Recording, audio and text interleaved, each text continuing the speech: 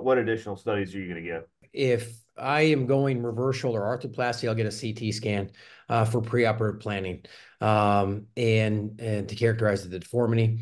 If I'm thinking anatomic in any way, any way in general, I will always get an MRI. And there's always the question, well, you can look at Goutallier classification on your CT scan, but the benefit of the MRI gives you the quality of the tendon, and I'm better at reading fatty infiltration atrophy on an MRI. But I think the quality of the tendon is very important, especially when you're going to do an anatomic shoulder arthroplasty.